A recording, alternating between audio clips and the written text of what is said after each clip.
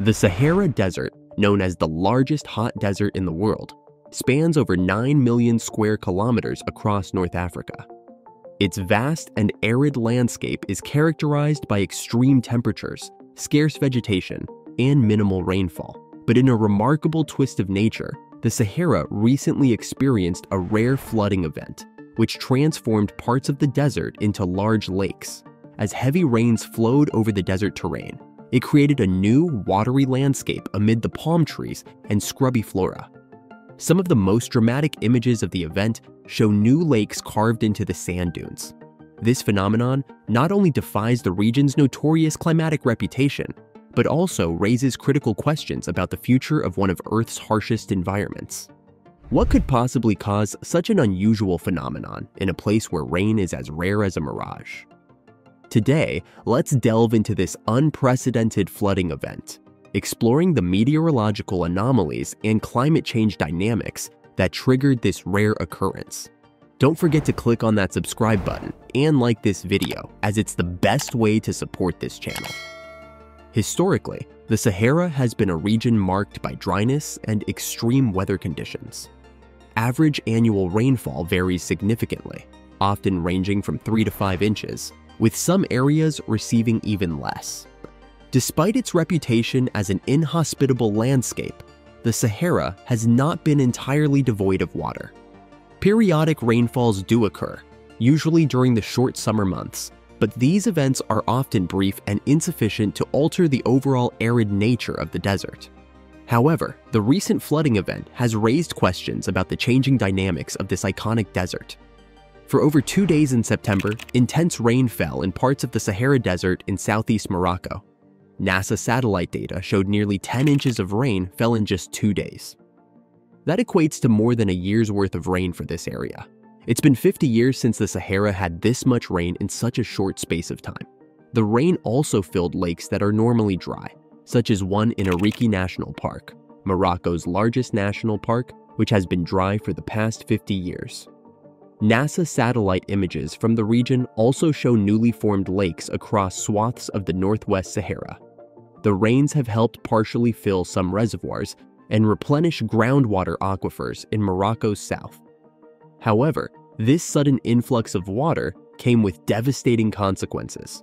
Flash floods claimed at least 18 lives, destroyed crops, disrupted electricity, and put immense pressure on local agricultural practices, which had already been struggling due to 6 consecutive years of drought.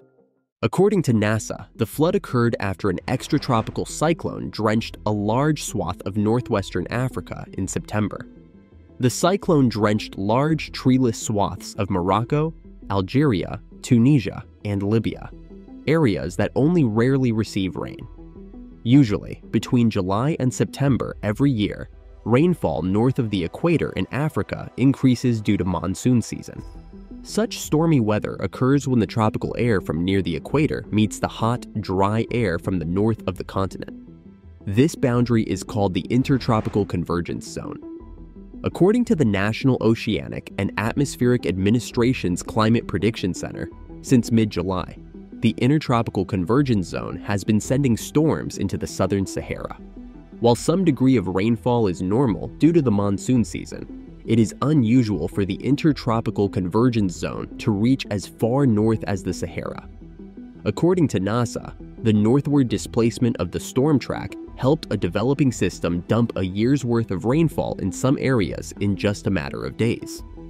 The system formed over the Atlantic Ocean and extended far southward, pulling moisture from equatorial Africa into the northern Sahara.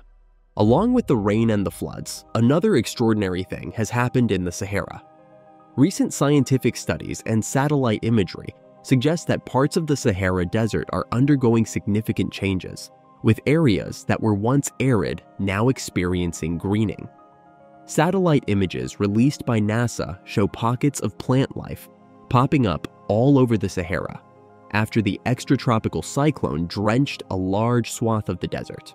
According to the NASA Earth Observatory, treeless landscapes in Morocco, Algeria, Tunisia, and Libya, areas that rarely receive rain, are now seeing traces of green sprouting up. Past research has shown that it is not wholly unusual for the plant life to sprout in the Sahara when a deluge of rain pours in. According to scientists, with exceptional rainfall events, the desert dunes become these incredibly verdant and flowered fields, where the plants will just instantly grow for a short period of time to take advantage. The greening of the Sahara has important ecological implications for the region's biodiversity and ecosystems. As vegetation returns to areas that were previously devoid of life, it creates new habitats for a variety of plant and animal species. The reappearance of vegetation in the Sahara provides critical habitats for a range of species that were once common in the region. But this situation also presents challenges in the form of invasive species. These invasive species may outcompete native flora and fauna, disrupting the balance of the ecosystem and threatening local biodiversity. One of the primary drivers of Sahara's transformation is climate change, which has led to shifts in weather patterns and an increase in rainfall in certain parts of the region. Climate models and satellite data indicate that the Sahara has experienced more frequent and intense rainfall over the past few decades. The increased rainfall is largely attributed to changes in atmospheric circulation patterns, including the strengthening of the West African monsoon. Also, the transition from El Niño to La Niña likely affected how far north the intertropical convergence zone moved. This monsoon system brings moist air from the Atlantic Ocean into northern Africa, where it converges with dry desert air, resulting in precipitation. While the overall amount of rainfall remains relatively low compared to other regions, even small increases can have a significant impact on arid environments like the Sahara. As global temperatures continue to rise, the hydrological cycle is becoming increasingly erratic, leading to extremes of both drought and rainfall. Experts believe that this event could be indicative of a new trend, where regions that are traditionally arid may experience increased rainfall, significantly altering their ecosystems and local economies. The World Meteorological Organization has noted that such anomalies could become more common as climate change progresses.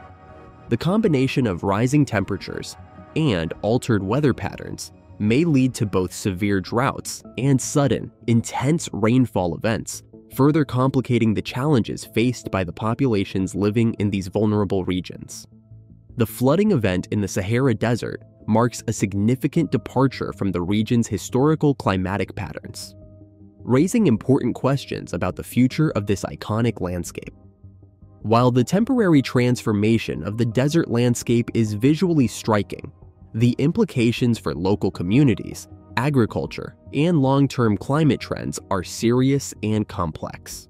As global temperatures rise and weather patterns become increasingly erratic, regions like the Sahara may face more frequent and severe weather events.